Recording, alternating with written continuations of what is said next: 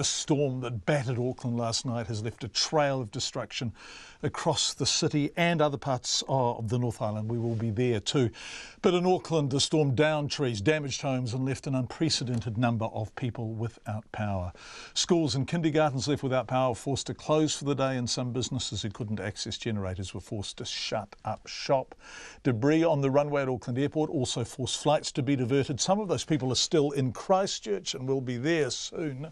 In a moment, we'll have the latest on the outages from Vector's head of networks. But first, Zac Fleming and cameraman Nick Monroe on the streets of Auckland, with residents, some of whom had a very lucky escape.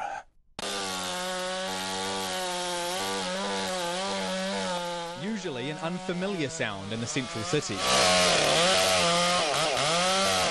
But this morning, it's what many Aucklanders woke up to. Tree mulchers were kept extremely busy, with hundreds of trees brought down overnight, crushing cars and homes. This Papatoetoe homeowner could only get arborists to secure the tree that fell onto his house. They were too busy to completely remove it. It happens, you know.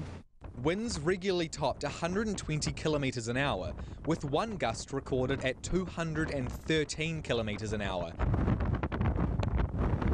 Nearly at the level of a Category 4 cyclone.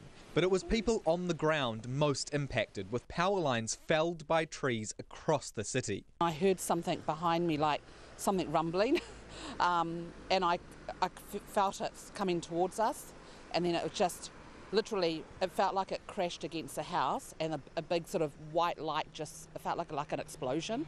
Visanti Bana was hunkered down inside her Onehunga home watching television around 9:30 p.m. when this massive tree, at least 50 metres tall, narrowly missed her home, but littered her property with live power lines. We were all shaken up. My sister was just in the passage, and she, you know, was pretty shaken up as well. So, and the power just went out, the lights went out. These power lines were actually brought down by a tree from across the road.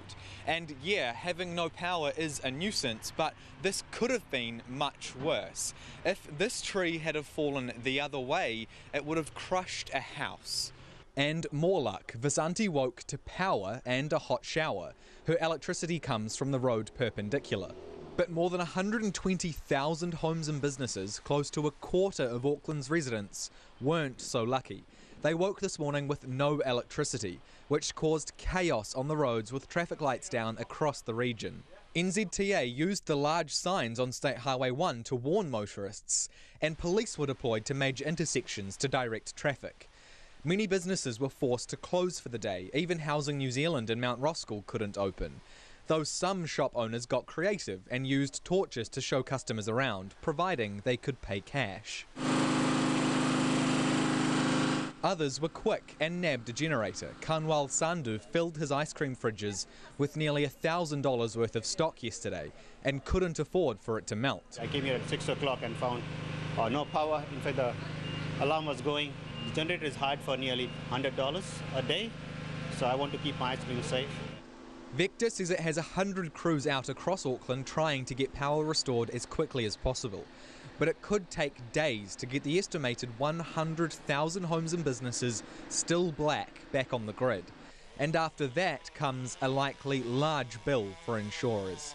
For Checkpoint, Zac Fleming.